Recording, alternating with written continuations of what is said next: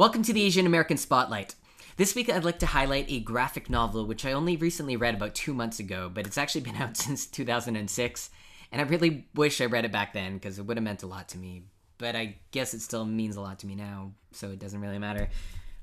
But it is the recipient of the Michael Prince Award for Excellence in Young Adult Literature, and it is called American-Born Chinese, or in my case, Canadian-Born Chinese. So, being an Asian American, we're not quite Asian because we didn't grow up in Asia. We're not quite American or Canadian because we don't have like a dozen generations of ancestry here. We are our own thing, and we've been really good at assimilating into all these other cultures because they're super cool as well. But we all go through a very specific set of struggles that are never shown in media. So this is the first time that I've ever come across anything that shows, that I can relate to on such a deep level. And I was walking WonderCon, the floor on WonderCon with some friends, and I had one friend who had seen this book, and she was like, hey, check out that graphic novel, it's really cool. And so I bought it, and I opened it, and I couldn't put it down, so I finished it while we were still walking the floor. And it is so good. I cannot stress how amazing this is.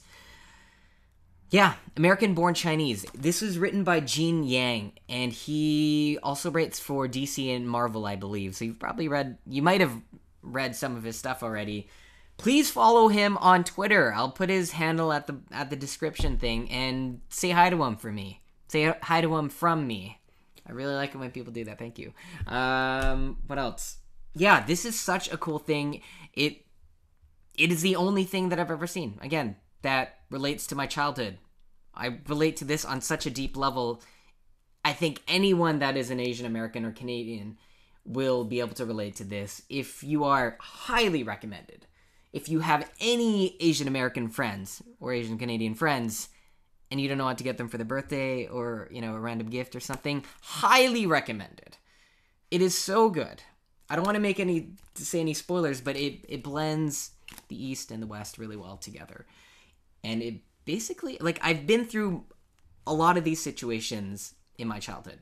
So, if I've ever wanted to explain it, yeah, there it is. So, the graphic novel, again, is American-Born Chinese by Gene Yang. If you've read it before, or if you do read it, please leave a comment, leave your reviews in the comments so I can read it. I'd love to hear what you think.